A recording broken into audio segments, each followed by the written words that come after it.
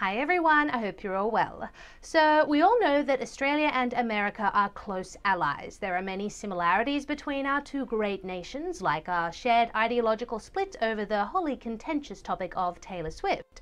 However, we also have a number of differences, like Australia's favourite national condiment, Vegemite, which is basically made of salt and yeast, but still tastes amazing, versus American peanut butter, which has more salt than Vegemite and has largely replaced peanuts with high fructose corn syrup. Then, of course, there is the weather. While the USA has a very distinct spring, summer, autumn and winter, with each season a precise 3 months long, Australia has 9 months of summer, 2 months of slightly cooler summer, then 1 month of holy crap, it's freezing even though it's only the same temperature as London in the springtime. And who could forget our wildlife? While the native animals in the USA are characterized by the gentle moose and the comical skunk, going about their business and contributing to the delicate ecosystems in which they thrive, when it comes to Australia's animal kingdom, everything, literally everything, is trying to kill you. A huntsman spider has been caught on camera attempting to eat a possum. You heard us. The extraordinary photo, look at this, was taken in Tasmania, but it's not the only giant spider with an appetite for causing fear. Anyway, when it comes to Australian and American politics, there are some interesting comparisons to be made. At first glance, it seems that our political landscapes are vastly different. I mean, first and most obvious, Australia has a completely different system to the USA. We are a democracy, we're part of the Commonwealth, and as such, Queen Elizabeth II is our head of state. Therefore, our head honcho is a prime minister rather than a president, and also voting is compulsory. The USA is a federal republic in which the president, Congress and federal courts share powers reserved to the national government according to its constitution. Voting is not compulsory, and the people vote for a specific candidate instead of directly selecting a political party. Also, Americans have this thing called the Electoral College. This means that each state gets a certain amount of Electoral College votes cast by the state's electors. This is designed to protect the less populous states from being dwarfed by the interests of larger states, namely the ones on the coasts. As such, even if a presidential candidate wins the most votes, aka the popular vote, they may not end up the president because of the Electoral College. However, despite these vast political differences, I have noticed some rather bizarre similarities in our politicians themselves. It is a bit trippy, actually. So what I would like to do is to give you my 4 favorite political doppelgangers of American and Australian politics. President Donald Trump is a man who needs no introduction. Known for his America First outlook, strict stance on illegal immigration, and unapologetic way of doing things, Trump shocked the world when he pulled off the ultimate upset victory in 2016 by beating Madam Megalomaniac herself, Hillary Clinton. He is also known fondly as the Donald, the God Emperor, or even just Daddy, and has coined more catchphrases that have made their way into popular culture than any pop culture icon I can think of. We're going to build a wall. We will have so much winning if I get elected that you may get bored with winning. Bing, bing, bong. Wrong, wrong, wrong, wrong, wrong. Big league, and that's what's happened, big league. High energy. Mr. Trump. Now, a question I get asked quite a lot is, does Australia have its own Trump? Well, up until very recently, I would have said no, not really. But then, our current Prime Minister, Scott Morrison, waltzed onto the scene. Now, at first glance, you wouldn't think this polite, Pentecostal, seemingly ordinary man was your Trump-esque kind of figure, but then he pulled off his own upset Trump-style election victory in May this year. He won our federal election against the predictions of every poll and against every media narrative out there. Now, Scott was the result of his party knifing a sitting Prime Minister in the back in the middle of last year, which understandably incensed the general public. Needless to say, it seemed the Liberal Party, which is our Conservative Party for anyone who doesn't know, was not exactly in good standing with the voters. But Scott Morrison, just like Trump and unlike the Democrats, got out there on the ground in the community and actually listened to the people he called the quiet Australians. He made himself, for lack of a better word, relatable, and didn't patronize ordinary people for not digging the hashtag woke narrative of the Labour Party. He also, like Trump, has unapologetically strong views on illegal immigration and masterminded what we call Operation Sovereign Borders, which prevents illegal immigrants coming by boat from gaining immediate access to Australia. Scott Morrison also has his own affectionate nickname, ScoMo. And while he's not known for quite so many catchphrases as Trump, he has publicised the slang, "How good is?" How good is Australia?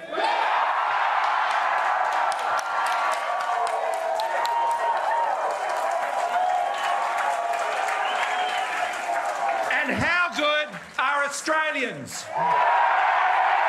Perhaps then it's these similarities between the two world leaders that make the Donald and ScoMo get on so well. Adorable. The antithesis to Scott Morrison is former leader of the Labour Party, Bill Shorten. Bill led the party right up to this year's federal election, which obviously he lost in spectacular fashion and thus stepped down as leader. However, Bill, for the last few years, has been swanning around quite literally like he owns the place. He bought right into the media and social media narrative that he and Labour were absolute shoo-ins for government. For Hamish in the long course, and I know I saw Hoppy down there, so great to have you here, Hoppy. Very emotional today. The platform Bill ran on was very much in line with the woke climate change alarmism narrative that normal people just don't buy but don't talk about for fear of public ridicule. Nevertheless, Bill campaigned so hard on the renewable energy shtick that, even when asked a number of times, he refused to give the cost of his climate change plan. When can voters expect to learn more about Labor's emission reduction target, how you're going to get there and the cost to the economy? In the 2-minute answer that followed, not one reference to the emissions reduction target. Question, Mr. Shorten. Okay. Politicians not answering the question they get asked can get frustrating. You're not answer the question. When can people know? When can people know, Mr. Shorten, the cost of the economy? You didn't answer the question. Do you know what, John? I'm going to go to the next person. No, you should answer the question. That's why we're here to ask questions, and you're not answering the question. Dan? When can people expect to know, Mr. Shorten, the cost of the economy? All right, Dan. Why can't you answer the question, Mr. Shorten? Because I'm going to give your colleagues half a go. No, because Dan? you should answer it.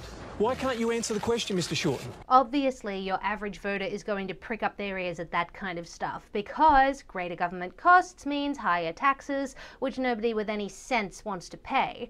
And considering that Bill was honest to God refusing to say how much this plan would cost, we all assumed it would cost quite a lot. But because Bill Shorten had this kind of born-to-rule entitled attitude, which was mirrored by the rest of his party, he thought the little people would just go along with it because that's what Twitter and The Guardian were telling him. Then, when Labour eventually lost, he and his party blamed literally everybody but themselves. They patronised those who didn't vote for them by saying they simply didn't understand Labour's grand progressive plans.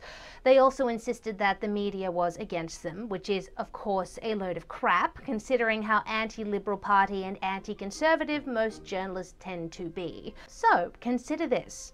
Here you have an establishment politician from a left-wing party with a born-to-rule mentality who thinks he's entitled to the prime ministership. He runs on a radical climate change, identity politics-driven platform and patronizes anyone who disagrees with him. Then, when he loses unexpectedly, he and his party blame a host of increasingly outlandish external factors rather than knuckling down and admitting that maybe, just maybe, their campaign wasn't very good. Now, who does all of that remind you of? Yep. Bill Shorten is Australia's very own Hillary Clinton. The parallels between his story and persona and hers are quite uncanny, and that is why we call him Billary. Alexandria Ocasio-Cortez, nicknamed AOC, or as I like to call her, Red Cortez, is another one who really needs no introduction. Campaigning as a democratic socialist, Red is a climate change alarmist who regularly puts her foot in it in the media and on Twitter. She also proposed a Green New Deal earlier this year, the recommendations in which included getting rid of, and I quote, farting cows, and renovating every single building in America, including private homes, with or without the consent of the owners to make them more environmentally friendly. While we in Australia, thankfully, don't have any mainstream politician who is singing the praises of an all-encompassing socialist regime, we do have our own little climate change alarmist, identity politics pushing, gaff-making greenie in Sarah Hanson-Young, whose name is also shortened to 3 initials. SHY, or Shy, is our AOC. Shy is also known for publicly putting her foot in it.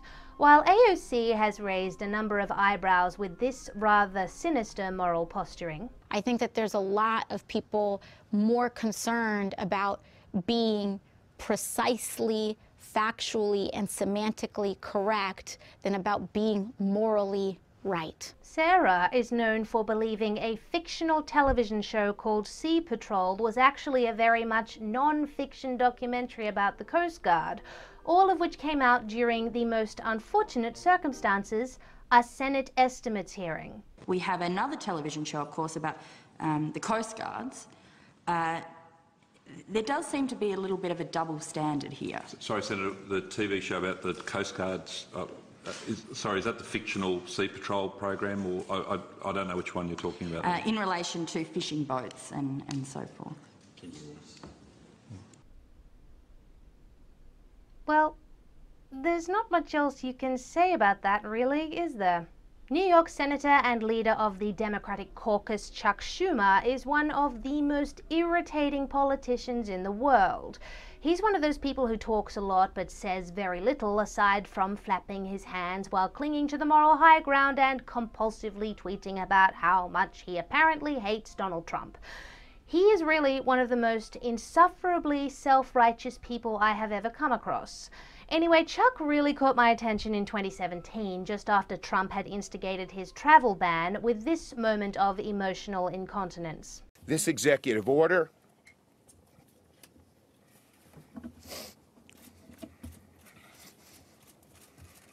was mean-spirited and un-American. But as it turns out, Australia has its own version of the perpetually moralising and insufferable Chuck Schumer in left-wing darling Richard Di Natale. They even look kind of alike.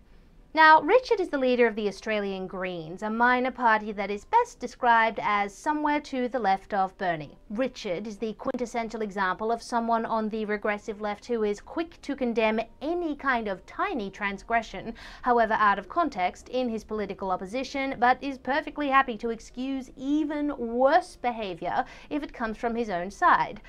Like the time just before the election when he did not denounce his Greens candidate for the Northern Territory, George Hanna, who called Liberal candidate Jacinta Price, who is Indigenous, a coconut. Now, this is an appalling racial slur and implies that the recipient is black on the outside but white on the inside. It is similar to calling a conservative woman an internalized misogynist. But I guess, according to Richard, racism is okay when it's directed at conservatives. Anyway, Richard is one of those lefties who goes on and on about so-called hate speech, which really just means speech he doesn't like or speech that is critical of his politics. He drew some ire in May, again just before the election, when he suggested that there should be gag laws on the media. We're going to call out the hate speech that's been going on. We're going to make sure that we've got laws that regulate our media, so that if people like Andrew Bolt and Alan Jones and Chris Kenny, and I could go on and on and on, if they want to use hate speech to divide the community, then they're going to be held to account for that hate speech. This attitude is worrying for obvious reasons, but I can pinpoint exactly where it came from in this instance. A week or so before Richard made these comments, he had appeared on Andrew Bolt's show, The Bolt Report, and attempted to accuse Andrew and the right generally of hate speech. And that encounter did not go well for Richard. When you came in here, did you go through bollards, right? Who put the bollards up and for why? When you came here, did you see the security guard? Do you know why we have to have them here? For the kind of people that you encourage. Do you know why I've had extra security in my home? Kind of people you encourage. Do you know why I was attacked in the street? Because of the people you encourage. Now, I think you should stop this poisonous rhetoric of hate, putting people's lives in danger, and look for the middle ground. Considering the thorough thrashing he received at the hands of Andrew Bolt, it is no wonder that Richard would like laws instigated to block Andrew's speech. Ooh, burn! Well, there you have it. Australia and America's political doppelgangers. Let me know what you think of this video. If it gets 5,000 likes, then hey, maybe I'll do some more Australia versus America content. If you liked that video, please remember to like, subscribe, share, leave me a comment, and if you really liked it, then check out the video description for my subscribe star link and other ways you can support me.